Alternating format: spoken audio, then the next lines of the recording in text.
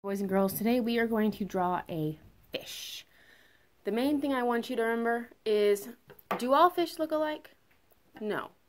So if you mess up from what I'm drawing, you can think about that there is probably a fish that does look like that in the ocean, because even fish that are the same type look different, and there are so many different types of fish. So when we're drawing this, even if you mess up, it's not really a mess up because so many fish already look like that. So let's get started. First thing we're going to do is we're going to make this big. It's going to take up this whole little piece of paper. So our fish's tail is going to go from this corner. I would like for you to keep your writing tool in your writing hand and use your opposite hand to point to this corner.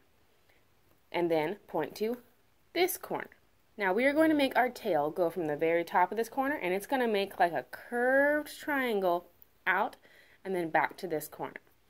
So it's going to come out, curve around, and go down. If you want to draw that with your finger to help you, so that way when you draw it later it might be a little bit easier, you can. From this corner around and down to this corner. So I'm going to draw it right now. Around and down to this corner. So now it looks just like that. And if you mess up, you can keep drawing lines. Like if you made your triangle too tiny, just make it bigger again. Fish have stripes in their tails. So if you have messed up lines, you can always turn it into a cool stripe. Now, we have this corner on this side and this corner on this side. We're going to find the middle. Sometimes it's easier to find the middle if you kind of make fingers like this and pinch, and then you find the middle. Now we're going to take our writing tool and we are going to make a tiny little line, just a little tiny dot. That's like a note for us, so that way we don't have to find the middle again, so we don't have to worry about it. Now we're going to find another middle. We're going to put our finger here and our finger here, and we're going to find the middle. If you can already find the middle without having to do one of these tricks, then that's awesome. You don't have to do this.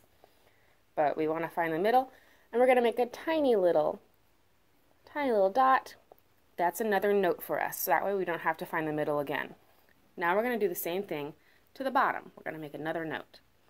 From this corner and this corner, we're going to find the middle. And like I said, if you can already find the middle without having to do one of these tricks, then go ahead. And we're going to make another little note. This way our fish is going to take up the whole paper, so we're not wasting any paper. Now, we're not going to make a super straight line from this dot to this dot. We're going to make it with a little bit of a curve. So I'm going to draw my line and then I'll show you.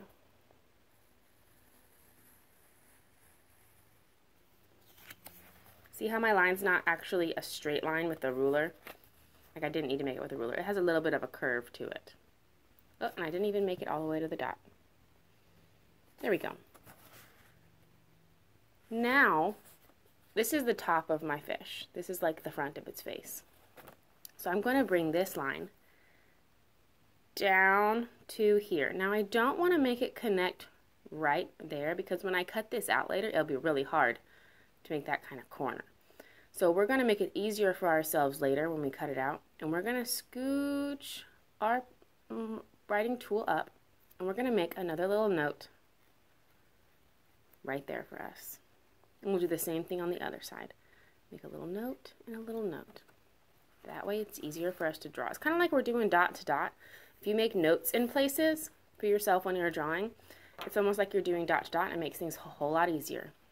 So now we're going to take our line, and we're not going to make a straight line. We're going to make a little bit of a curved line. So we are going to curve around and down. And if yours is a big curve, or maybe just a little curve, totally fine. Like I said, all fishes look different. Now we're going to do the exact same thing, but to the bottom side. So we are going to curve this around, and then we're going to curve this up. Now, it looks like we have a real fat fish. And fat fishes do exist, but we also want some fins.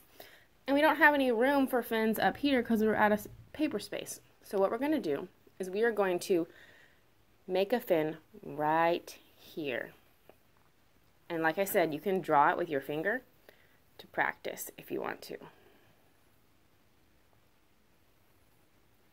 So I'm going to go ahead and draw that.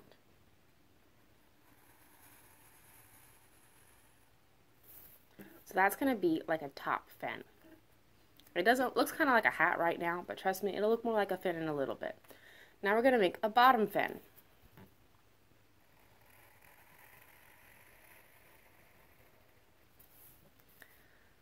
All right, now we need an eye and a mouth and some gills. And gills are always curved, they're not straight. Now what we can do is we're going to add in some extra lines just for fun. If you want to, you can add in some curved lines to the fish, to his tail. You could also make these lines go straight out. You don't have to make them going up and down the way I did.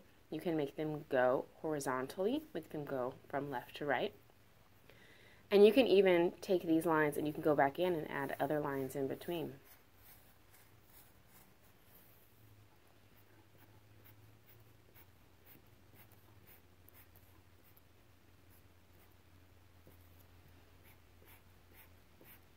Right here I just made a pattern with straight, curvy, straight, and I'll do another curve.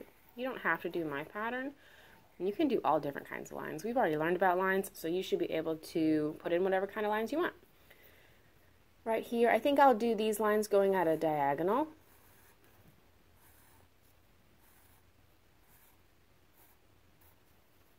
I like to do diagonals on the fins because that's just what I like to do. I feel like it makes it look like the water's rushing by.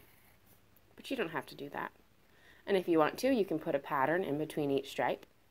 So that way, it looks real fancy. Now what we're going to do is we are going to paint this in. Now that we've drawn it, we can paint it. Alrighty, I'm sure y'all all look awesome.